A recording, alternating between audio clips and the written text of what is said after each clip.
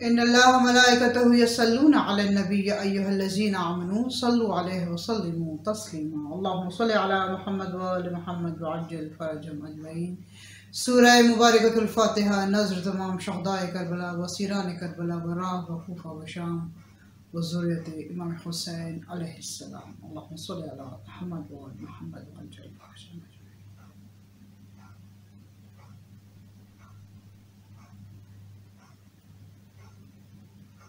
اعوذ باللہ من الشیطان اللعین الرجیم بسم اللہ الرحمن الرحیم۔ الحمد للہ الذی جعل الشمس ضیاء والقمر نورا اللہم صل علی محمد وآل محمد وعجل فرجهم اجمعین۔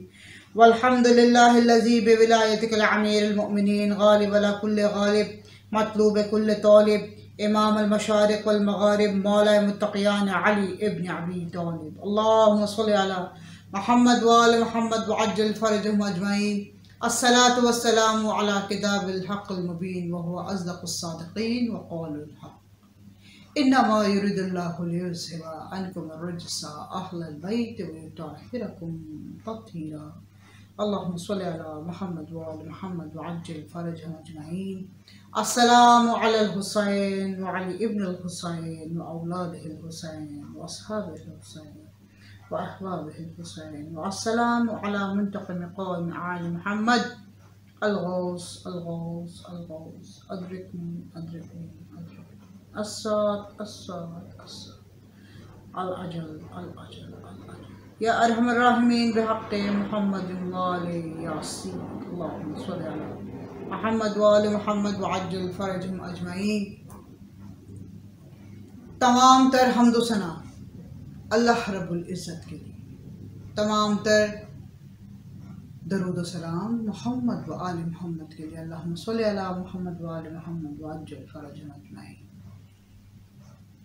اللہ رب العزت وحدہ لا شریک خدائے لم یزل، جس کے قبضہ قدرت میں ہم سب کی مال جان عزت آبرو محفوظ ہے، جو ہماری ہستیوں سے بڑھ کر ہمیں عطا کرنے والا ہے، جو خالق الاکبر ہے، کبیر ہے، عظیم ہے، اعلیٰ ہے، اور نور علی نور کی محبت اور معرفت میں اس کائنات کو خلق کر دیا ہے۔ اللہم صلی علی محمد وآل محمد وعجل فرجهم اجمعین۔ عزیزان محترم، آج گفتگو کا آغاز کر رہے ہیں شہادت جناب فاطمہ بنت اسد والدہ جناب امیر کائنات علیہ السلام۔ اللہم صلی علی محمد وآل محمد وعجل فرجهم اجمعین۔ گو کہ خاتون عصمت کی یہ مادر گرامی،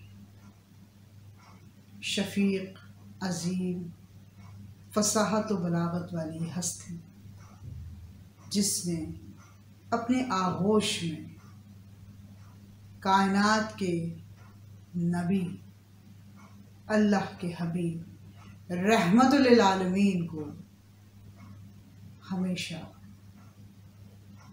پالا، پرورش کی اور آغوش میں چھپا کے رکھا، اور وہیں پہ خاتون دلیر نے امامت کو بانگ دہل پروان چڑھایا۔ اللہم صلی علی محمد وآل محمد وعجل فرجهم اجمعین۔ جناب فاطمہ بنت اسد، کتابوں میں جتنا کچھ موجود، آج سب کچھ آپ کے سامنے، آپ کے سماعتوں کی نظر۔ خاتون قبل از ہجرت 55 سال پہلے 23 صفر کو اس کائنات میں ظاہر ہوئی۔ آپ کا شجرہ مبارک فاطمہ بنت اسد بن ہاشم بن مناف،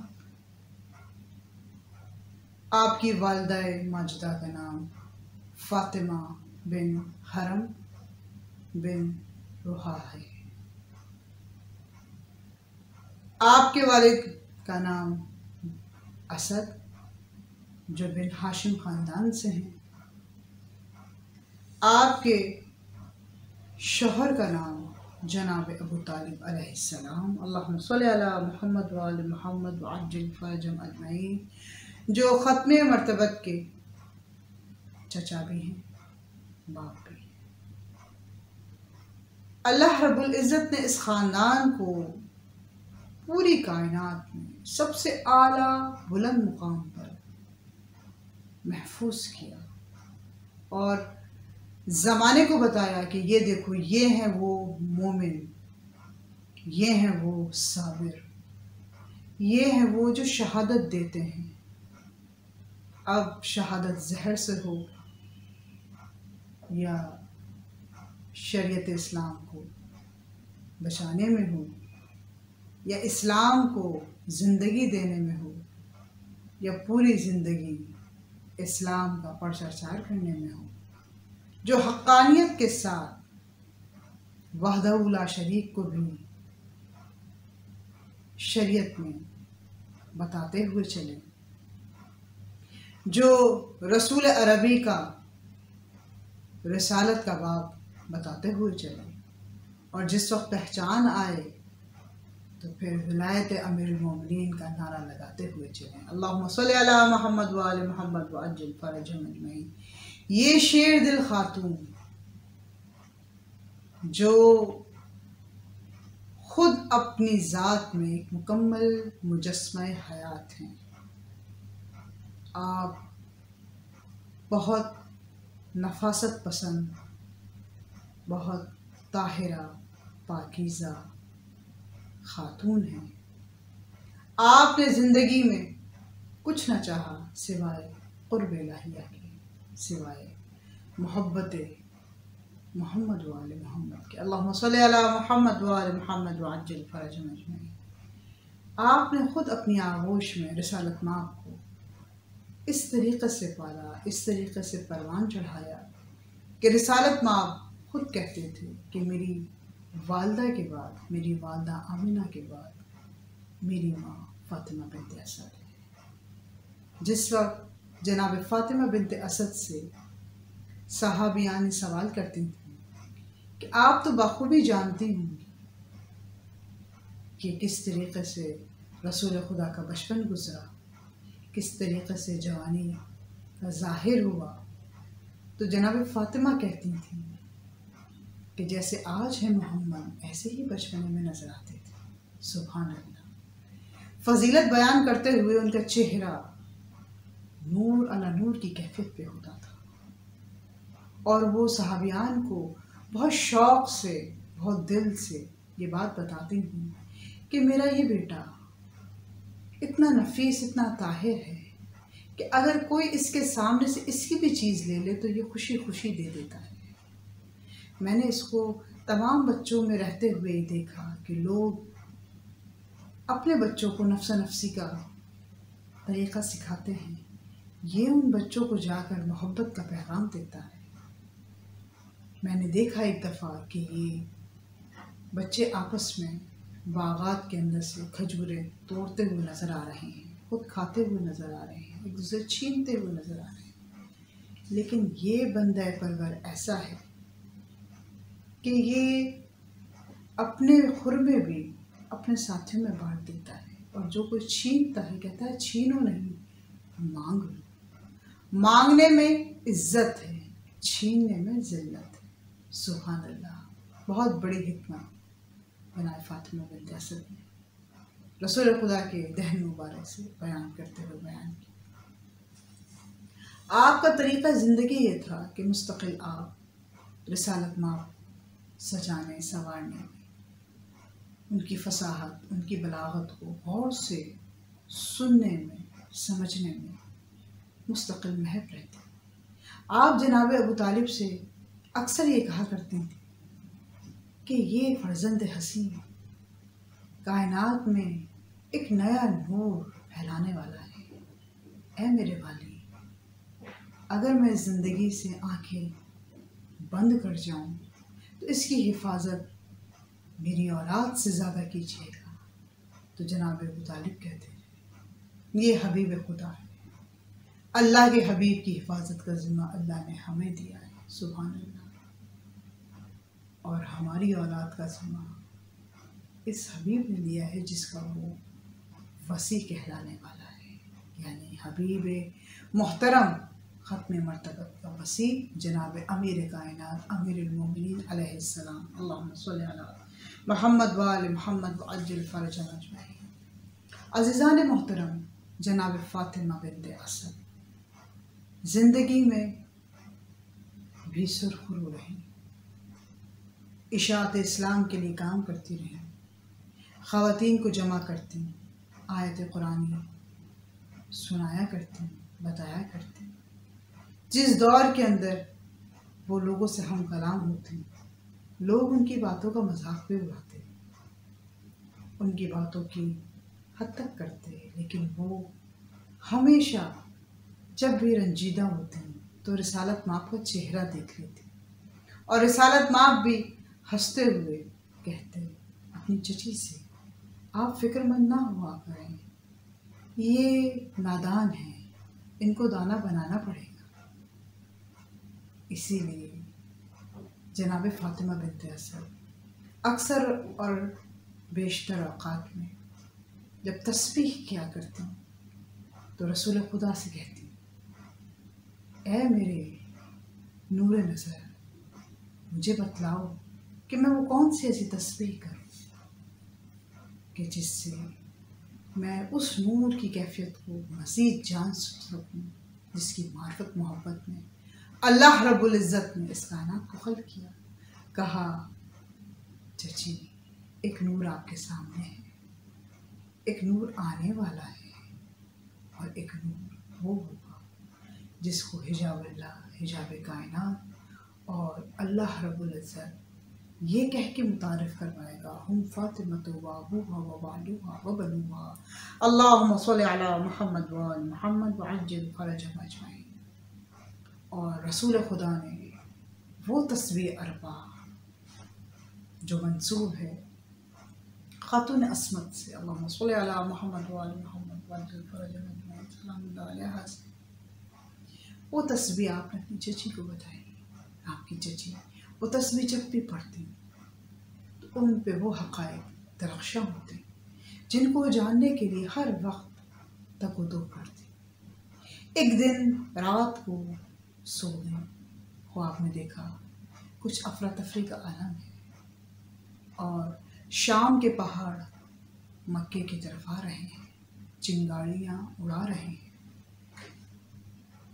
اتنا ہنگامہ ہے کہ لوگ جنگی اسلحات کو لے کر آگے بڑھ رہے ہیں، اور جب آگے کی طرف بڑھ رہے ہیں تو لوگ کہتے جا رہے ہیں اپنی حفاظت کے لیے کچھ اوزار اٹھا لو۔ یکدم جناب فاطمہ بنت اسد نے بھی ایسا ہی جانا، آگے بڑھی، جب اوزار اٹھانے لگی، ہتھیار اٹھانے لگی تو 4 ہتھیار ان کے ہاتھ میں اور چاروں ہی تلواریں تھیں۔ ایک ہاتھ میں آتے کے ساتھ ہی آسمان کی طرف چلی گئی، دوسری ہاتھ سے چھوٹ کے ہوا میں معلق ہو گئی، تیسری زمین پہ گر کے ٹوٹ گئی، اور جو چوتھی ہاتھ میں تھی وہ دیکھتے دیکھتے شیر بن گئی، اور شیر پہ پھر اس نے ایسا سایہ رحمت دیکھا کہ شیر ہنستا مسکراتا ہوا نظر آیا۔ یکدم بیوی کی آنکھ کھل گئی، گھبرا کر والی کے پاس آئے، کہا والی میں نے ایک خواب دیکھا ہے۔ والی مسکرائے، کہا ہم جانتے ہیں تم نے کیا دیکھا ہے۔ کہا والی آپ بتائیے میں نے کیا دیکھا ہے۔ کہا تم نے ہنگامی حالات دیکھے ہیں، تم نے شام سے بڑھتی ہوئی سازشیں دیکھی ہیں، تم نے دیکھا ہے لوگ اپنی حفاظت کے لیے اسلحات لے کے بڑھ رہے ہیں، تم نے دیکھا ہے کچھ اسلحات تم نے اٹھائے، 4 ہاتھ میں آئے، ایک آسمان کی طرف چلا گیا جو تمہارا بڑا بیٹا ہوگا، ایک ہوا کی طرف معلق ہو گیا جو تمہارا چھوٹا بیٹا عقیل ہوگا، ایک جو تلوار زمین پہ گر کے ٹوٹ گئی وہ تمہارا بیٹا جعفر تیار ہوگا، اور ایک بیٹا جس کو تم نے شیر بنتے ہوئے دیکھا وہ بیٹا تمہارا امیر کائنات علی مرتضیٰ ہوگا، جس کی ولایت کا اقرار کرنا سب پر واجب الوجود ہوگا۔ اللہم صلی علی محمد وآل محمد وعجل فرجہم اجمعین۔ اسی لیے اللہ رب العزت نے فضیلت بیان کی مادر علی کی۔ کیا فضیلت بیان کرتے ہیں کہ جس وقت جناب عیسیٰ کی والدہ کو درد ذرا ہوا، وہ بیت المقدس میں تھے، کہا باہر چلی جاؤ، یہ اللہ کا گھر ہے، مسجد ہے، یہاں پہ عبادت ہوتی ہے۔ وہ باہر آ گئی، خرمے کے کچھ دانے کھائے اور عیسیٰ ظاہر ہوئے۔ لیکن یہاں دیکھیے فاطمہ بنت اسد اپنے گھر میں، یکدم آنے والے نے کہا اماں چلیے۔ فاطمہ بنت اسد چلی، ندا پہ چلی، چلتی ہوئی اس چار دیواری تک آئی جو کعبہ کہلاتا ہے۔ جیسے ہی دیکھا کہ سامنے سے نور علی نور، حکمت عملی کے تحت باب العلم کی والدہ آ رہی ہیں، خانہ کعبہ نے آگے بڑھ کر اپنے ہاتھوں کو پھیلا کر دیوار نے اپنے آپ کو در میں تبدیل کر کے باپ کو اپنے اندر داخل کر لیا۔ اللہم صلی علی محمد وآل محمد وعجل فرجہم اجمعین۔ اور فاطمہ بنت اسد خانہ کعبہ میں آ گئی، ظہور ہوا امیر کائنات کا، پوری کائنات نور سے روشن ہوئی، نور ایسا پھیلا کہ جبرائیل امی مبارکباد دیتے ہوئے نظر آئے، اسرافیل، میکائیل، اسرائیل سب خوش ہوتے ہوئے نظر آئے، تمام فرشتے آسمان پر محو مدحت ہیں، تسبیح الہیہ میں مستقل سجدہ زن ہے۔ کہ یہودیوں نے کہا کہ ہم نے اور ہمارے بڑوں نے کچھ ہمارے کان میں کچھ علامات ظاہر کی تھی، آسمان پہ دیکھ کے کچھ نقوش ذہنوں میں رکھے اور کہا ہمیں یہ خبر آئی ہے کہ ایک دلیر خاتون نے جو بنی ہاشم کے خاندان کی ہے، اس نے ایک ایسے بچے کو ظاہر کیا ہے جو آتے ہی توریت بھی پڑھ رہا ہے، زبور بھی پڑھ رہا ہے، انجیل بھی پڑھ رہا ہے، قرآن بھی پڑھ رہا ہے، اور جو 3 دن کے بعد جب باہر آیا تو کرامات ایسے ظاہر ہوئیں کہ دیکھنے والوں نے اس کی تعریف کی کہ وہ اسد اللہ ہے، وہ ید اللہ ہے، وہ اذن اللہ ہے، وہ لسان اللہ ہے۔ اتنا فضیلت والا باپ، خاندان بنی ہاشم کی یہ خاتون فاطمہ بنت اسد، جن کا دین اسلام پر ہر ممکن ہر درجہ احسان ہی احسان ہے، رحمت کو آغوش میں لے کر، امامت کو پروان چڑھا کر، بی بی مستقل توحید الہیہ کا پرچار کرتی رہیں، لوگوں کو بتاتی رہیں یہ نبی ہے، یہ اللہ کا نبی ہے، اس کی تعظیم کرو، اس کی تکنا کرو، اور اس جز کو پہچان جاؤ جس کے لیے اللہ رب العزت نے ایک دن دین کو مکمل کر دینا ہے۔ عزیزان محترم، خاتون فاطمہ بنت اسد علیہ السلام کی شہادت اس لیے پڑھی جاتی ہے کہ آپ مستقل ولایت امیر المومنین کے لیے لوگوں کو بیان دیتی رہی، آپ کو مقصد حیات پتہ چل گیا، آپ نے زندگی میں رہتے ہوئے اور زندگی کے بعد بھی اس چیز کی گواہی دی کہ جس وقت آپ کو شہادت کا وقت محسوس ہونے لگا اور امیر کائنات نے آ کر رسول اللہ سے یہ کہا، یا رسول اللہ میری والدہ کا انتقال ہو گیا، میری والدہ کی شہادت ہو گئی۔ تو رسول خدا نے کہا نہیں، یا علی یہ کہو ہماری ماں کا انتقال ہو گیا، ہماری ماں کی شہادت ہو گئی۔ رسول خدا اٹھے، گریا ہوئے، غصہ دیا بھائی کو، چلے، اور تاریخ رقم ہے کہ جس سے رسول خدا پہنچے ہیں تو آپ نے اپنی ابا دی اور کہا اس ابا کا کفن بنے گا میری چچی کے لیے، کیونکہ میری ماں کے بعد سایہ رحمت صرف میری چچی اور میرے چچا جناب ابو طالب ہے۔ اسلام بھٹک جاتا، دین بھٹک جاتا اگر یہ اپنی گود میں رحمت کو اور امامت کو چھپا کر نہ رکھتے۔ بہت بڑا احسان ہے جناب فاطمہ بنت اسد کو قبر میں اتارنے والے امیر کائنات ہیں، اور جو قبر میں لے رہے ہیں وہ رحمت للعالمین، کہ آپ نے سب سے پہلے قبر میں اتر کے قبر کو دیکھا، لیٹ کے دیکھا، قبر سے کہا میری چچی آ رہی ہے، ان کو تنگ نہ کرنا۔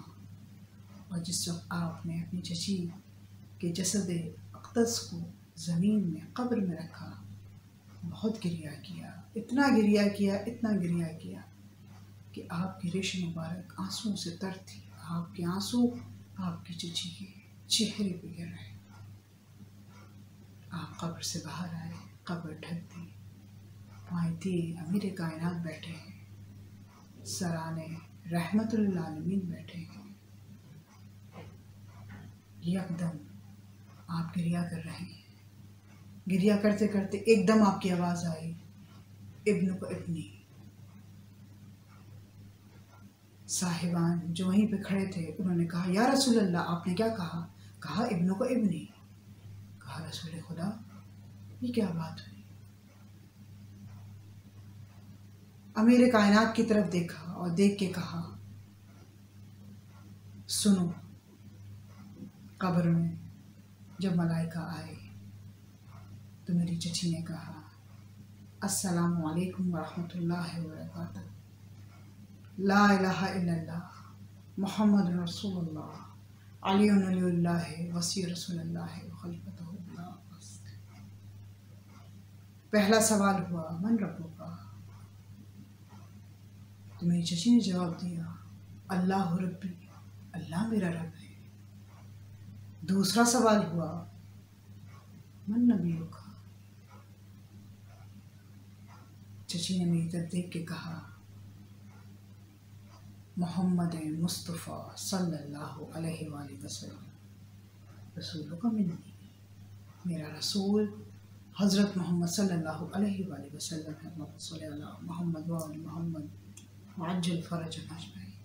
اور پھر جب تیسرا سوال ہوا من اماموں کا، تو میں نے کہا یا علی، میں نے کہا یا علی مسکرائے، چہرہ دیکھا، رسالت ماں کا، کہا ابن کو ہوں، ابن کو ابن، چچی کہیے میرا بیٹا میرا امام ہے، اللہم صلی علی محمد وآل محمد وعجل فرجهم اجمعین۔ عزیزان محترم، فاطمہ بنت اسد کی زندگی ہمارے لیے نمونہ عمل ہے۔ انہوں نے جس طریقے سے اسلام کو، دین کو اور ولایت کو ظاہر کیا، بتایا، زندہ رہ کے بھی، یا یہ کہوں ظاہر رہ کے بھی،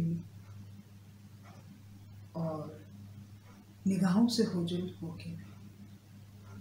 اللہ رب العزت سے دعا کرتی ہوں کہ ہم سب کو ایسی ہی معرفت کی منزلت عطا ہو جس کی ہدایت جاتے ہوئے بھی اور جانے کے بعد بھی اور قبر سے بھی جناب فاطمہ بنت اسد نے دی۔ وما علینا الا البلاغ المبین، والسلام علیکم ورحمۃ اللہ وبرکاتہ۔